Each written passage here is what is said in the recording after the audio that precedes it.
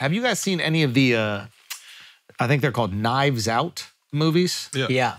This guy, the director, Ryan Johnson. Great movies. Is fucking genius. Yeah. Like, it's this, like, the whodunit mysteries, but, like, great. they're fucking so much fun. Yeah, You they're like so the second fun. one? Or the Glass Onion? I like the first one better. I saw Glass Onion. I like the first one better. The first one's the best. Well, there's only two. What's the name of the first one? The first one is called Knives Out. Second one is Knives Out, Glass Onion. Yeah, Glass Onion. Oh, They're yeah, I both haven't seen awesome. either. I saw Glass Onion first. I thought that was awesome.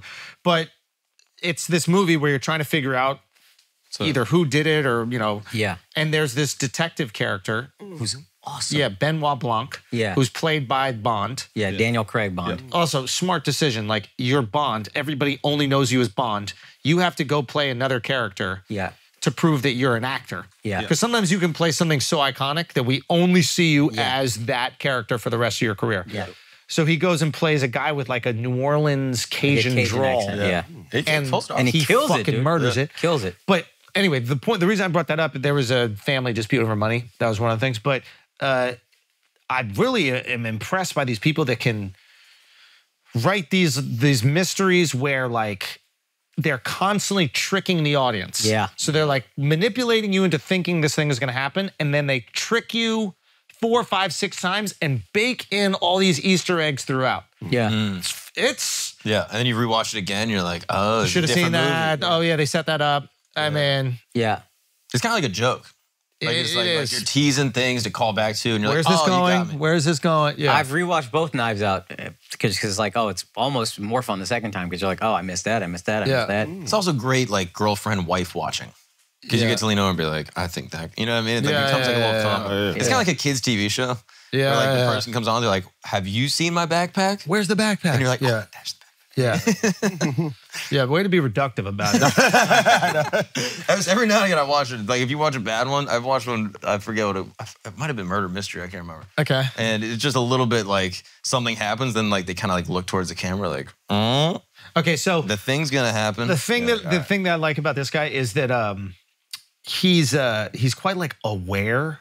There's like cultural things that he like taps into. Like there was like a little incel kid and like a super liberal girl, and like the characters, he has like jokes poking fun at them. Yeah. Like he has a guy in the Glass Onion thing that's kind of like Alex Jones-esque. Yeah. Is like one of the characters. So like he's teasing and making fun of these people, and I'm just so impressed that he writes it and directs it.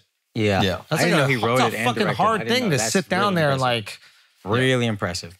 That's why I like The Game. Remember that movie? yeah, with Michael Douglas. Yeah, like just the twist. Like you like, oh, I figured it out now. Yeah. I haven't seen that one. I need to see it. It's fire. But Glass Onion, the second one, the plot is, I like the first one better, but the second one, the Glass Onion one, I thought was more of a unique plot where Yeah. it's like, oh, the way he's doing this is just really well done. Yeah. Like the characters, like you said, the scenario through which he gets them there is like all very, like the cube and all that. Like Yeah. really well done. Really What was creative. that HBO miniseries? It was like that Indian kid, and like he got in trouble, he got locked up. Oh, Riz Ahmed. It was called The Night. Night. It was a night. I don't know.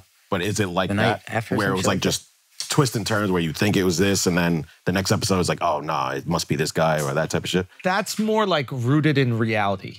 Seen Oh, Clue? okay. This is more,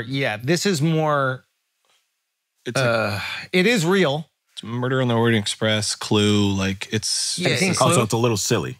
There's a silliness to it. Oh, There's okay, a okay, tongue-in-cheekness to it. Like Second one more silly, but yeah, first one a little silly as well. all the characters are like, have to be really like flamboyant. Exaggerated so that versions, you like- understand their motivation immediately. Like the woman who like loves her diamonds is going to be like so diamond out that you're like, oh, she wants the money to buy Yeah. the diamonds. Like you have to know their motivations So like the immediately. game of Clue, where it just Yes, like, literally, that is what all this is built off. Was Yeah. Clue the movie based on the game, or was it the other way around? Had to be the other way around, right? I don't know.